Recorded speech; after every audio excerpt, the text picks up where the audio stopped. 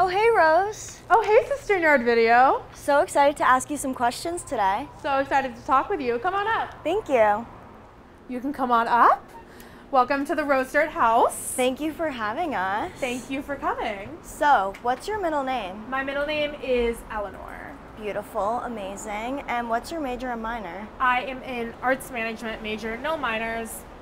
It's whatever. Amazing. We can head on inside. Perfect. So, what's your zodiac sign? I am a Taurus sun, Cancer moon, Leo rising. The rest of my big six are all Gemini.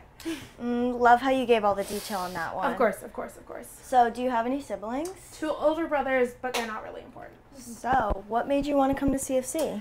I wanted to come to CofC definitely for the location. I love being in Charleston. Favorite, love it.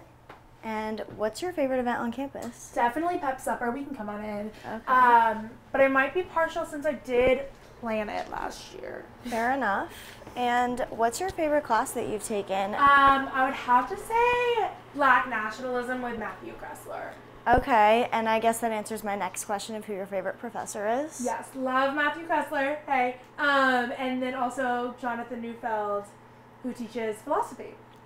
Do you have a go-to study spot on campus? I love the library, but I have to sit in the back where I see no one entering or I get distracted.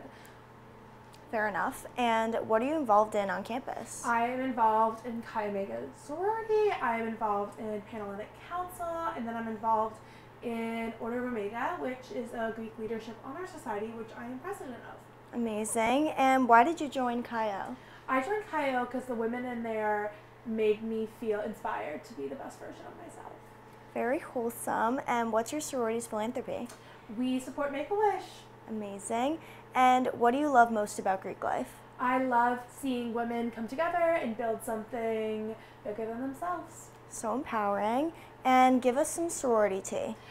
I don't think I can share anything, but it's all up here. Okay, fair enough. Respect it. And why did you want to be a part of Panhellenic? Definitely wanted to produce a space that other people felt comfortable in as much as I felt comfortable in. I loved my Panhellenic experience and I wanted to share. Yeah, so you seem pretty busy, so how do you handle your workload? Going to bed by 10 p.m. Solid. And what's the weirdest thing in your house? I would say the weirdest thing in my house, I would say top 3 are all in here. I would say number 1 would be this glass head of lighters. Very interesting. Solid. And then up here we have this pink Jesus statue that's also a magic 8-ball. I don't know. And a little altar to him. And then over here, my roommate is an avid rec room claw machine girly. She's won every single one of these absolutely incredible skills. So shout out the recovery room. Love it. Tell us about your social media presence. My social media presence is definitely bold, bright, and I would say most importantly, I love to keep it delusional. Fair enough. And plug your socials while you're at it. Rose Dirt Bloom on Instagram, and contrary to popular belief, my last name is not Dirt, and we can keep heading this way. All right. Top Rose Dirt social media moment. Definitely when someone yik-yacked Rose Dennis gives me a headache, and I decided it was necessary to put it on a t-shirt, bedazzle them, and then give them to my closest friends. Fair enough. And what's your favorite app? Google Calendar, for sure. The only thing that keeps me going in this world.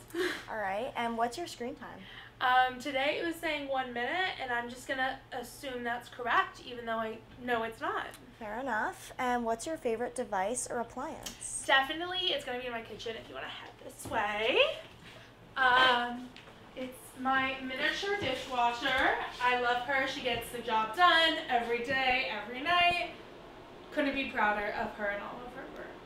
All right. And what is something that you can't live without? Definitely my phone, but I'll be nice and say my friends. Wholesome. And what's your go-to restaurant in Charleston? Right now I am loving Little Line up on Line Street. Definitely the best breakfast sandwich in town. Cute. And what's your favorite pasta noodle? Definitely, I'm gonna have to say a macaroni noodle, but that might be because I have it tattooed. And what's your favorite animal? Again, I'm gonna have to say a macaroni, and I can explain that more in my bedroom if you want to follow me. Perfect. Okay, welcome to my room. First off, I'll show you. Oh! That's Eloise. That is not macaroni. Hey, girl. Hey, girl, I'm sorry. Okay. This is Macaroni. He was my dog who died back in February. This is his memorial sign.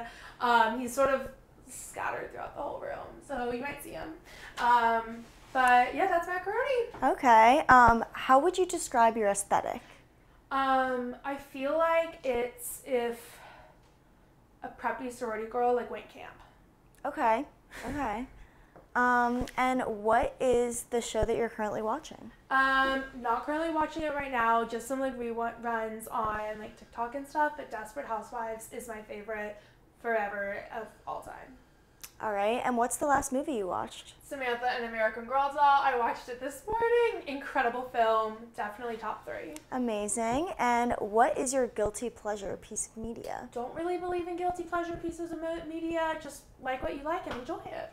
Fair enough. And what is your top 4 on Spotify last year? Okay, this is humbling. Top 1, of course, Taylor Swift, obviously. Duh. Second, Phoebe Bridgers, classic. Third, Lauren Sanderson. Fourth, the Glee cast. Slay. And how would you feel if you got turned into a frog? I would feel wet and slimy. Okay. And what is your pet peeve? I hate when people aren't driven. I love a little passion. Come on, get excited about something. Okay. And do you have a secret talent? I can do impromptu slam poetry incredibly well. Okay. Love it. And what is your favorite word right now? Serendipitous has been rolling off the tongue lately, like no other. It's a big word for sure.